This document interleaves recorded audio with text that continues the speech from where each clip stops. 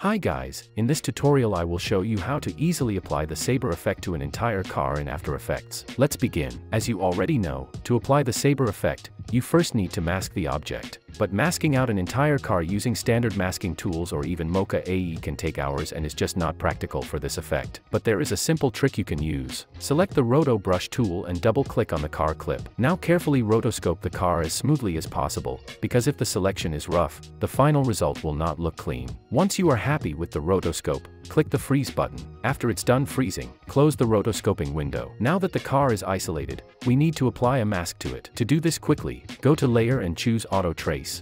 Match the settings shown, click OK, and wait for the analysis to complete. Once the process is complete, you will see a mask around the car. However, Auto Trace may generate additional unwanted masks, like the one shown here. Make sure to double check and remove any unnecessary masks. Press M on your keyboard to reveal the masks, then simply delete the extra ones. Now that we have only the main mask remaining, we can apply the Saber effect to the car. Also be sure to remove the Roto Brush effect from the layer, as it is no longer needed. Under the Saber effect, expand render settings and change the composite settings to add. Then expand customize core and set the core type to layer masks. And that's it. As you can see, the Saber effect is now applied to the entire car. I will disable the mask visibility here to make the Saber easier to see, and from there we can begin adjusting it. Hope you found this video helpful. Thanks for watching, and if you enjoyed it, please give it a like.